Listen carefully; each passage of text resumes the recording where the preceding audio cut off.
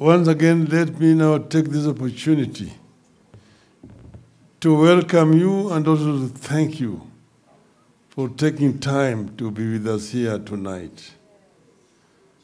I want to thank particularly my colleagues in the Azimio Summit who have all come in the numbers to be with us here today. They were saying it's a Baba, and I was saying, how does Baba become the guest in his own function? That I become the speaker. I mean, I cannot congratulate myself. They are being very unfair. As usual, politicians are very unfair. But I'm very grateful that you guys have taken time to be with us here. I don't take it for granted, me and Ida. I met this young girl 51 years ago. And sometimes they say live at the first sight. I don't know what to say. But we courted each other for nearly a year. In the end, it reached a stage where we went to the altar to say, I do. I do meant that you are condemning yourself to jail for the rest of your life. You say, till death do us part. That's a very easy way to say. But you sometimes find that most of the times you have the difficult part of it. There are times when it is nice and good, but there are times when it can be very, very rough indeed. Some of those pictures you see are just a very tiny fraction of the pictures that you should have seen. But Ida was a young girl, and there was also a young lad in town.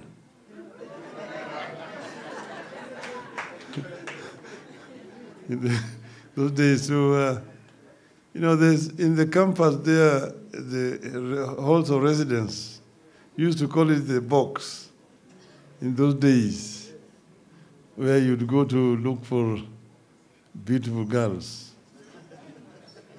I was a bachelor at that time. So we met and eventually courted each other. And the song they've sung here of George Ramogi, Alice Lungo Nyingi, is the one that actually brought us together. And that's why it is very, very historical that should be played here tonight. But you see, life is what you make it yourself, There's no ways of saying this way or that way. But as you see, there are some coincidences. She's celebrating her birthday tonight. As you know, so many years ago, my grandmother was having birth pangs and gave birth to this girl. Little did she know that several years later, her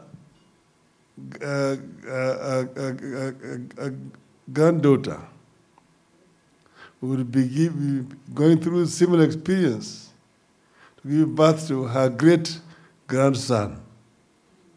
So that Ida is now sharing her birthday with her grandson. You see, this is also accidents of nature. Nature is a very interesting thing.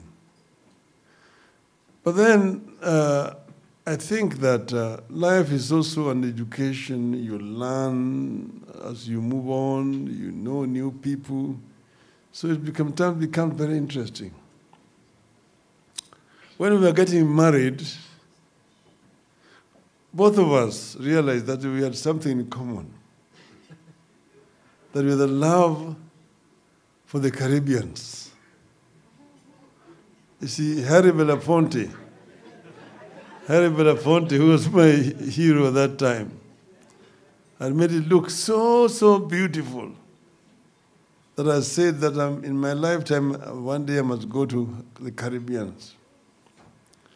Ida also independently, the Caribbeans. So we wanted to go to the Caribbean for our honeymoon, but we did not have the money. So we said, in our lifetime, we must one day go together to the Caribbeans. So it reached a time when we were now able to go. And we said this time we were now having a family, children, grandchildren. So we said we would take a tour to the Caribbeans together. So we traveled on time. We traveled to London, Heathrow, then we changed to Gatwick, took a flight to Montego Bay in Jamaica. All of us flew from here except Winnie, who was then in college in the US, who came and joined us in Montego Bay. So we were there, now looking at what it was. Around there we went to what they call the Belafonte House, where Harry Belafonte was brought up. Then we went to a field where Usain Bolt used to train his high school. Then we went to the Maroons. Maroons are those people who came from Africa and still live the way they live there in Jamaica. They fought the Spaniards, they defeated the Spaniards, the British. Eventually they signed a charter with Queen Victoria. So they live the way they lived when they came from Africa. Then we went to Bob Marley, because Junior and Fidel are fans of Bob Marley, home.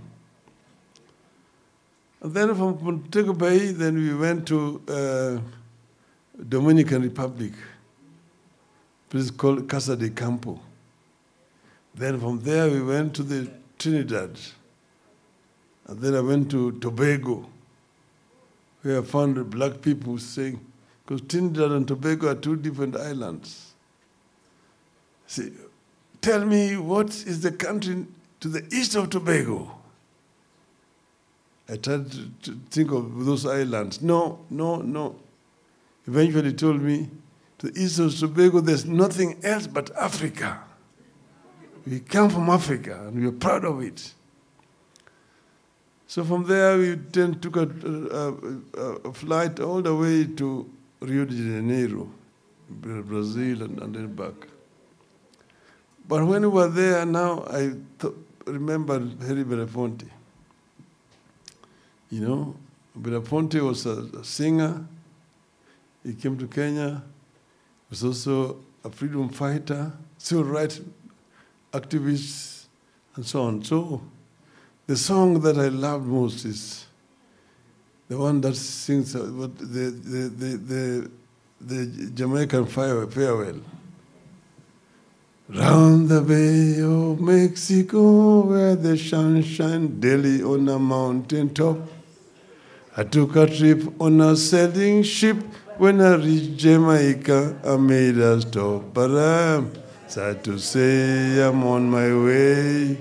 Won't be back for many a days. My head is down, my head is turning around. I had to leave a little girl in Kingston town.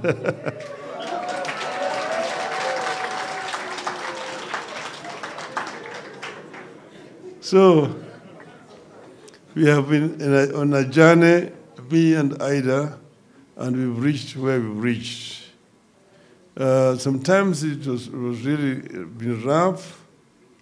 When sometimes I was in and out, she was the pillar who looked after the family.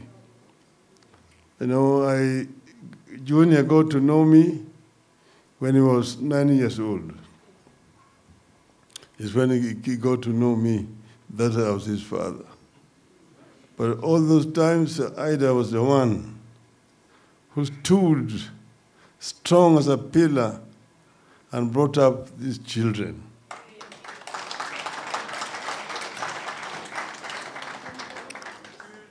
So it is good to appreciate a partner. And you know that you're partners. I've also stood by her when she was in problems. But she has been in more problems because of me rather than because of herself. Twice she has been sacked from her jobs, basically because of me. So you know the kind of price you pay marrying rascals like yours truly. You know, like now they see my shemeji there, Mrs. Oparanya, has been brought here because she married Oparanya and she got some very unusual visitors. In our home in Kakamega. Tunataka kufungua mlango na ufanye kila kitu hapo vile iko. Nikuja kukagua. So we are there back to the old days. We have been through these things before. We thought they had changed. But the more things change, the more they remain the same. But we are not scared. We have worked this journey before. We know the ups and downs of it, and we are definitely convinced that ultimately the Kenyan spirit shall prevail. So with those very many remarks now, let me invite the birthday lady to come and say something to you people. Karibu sana.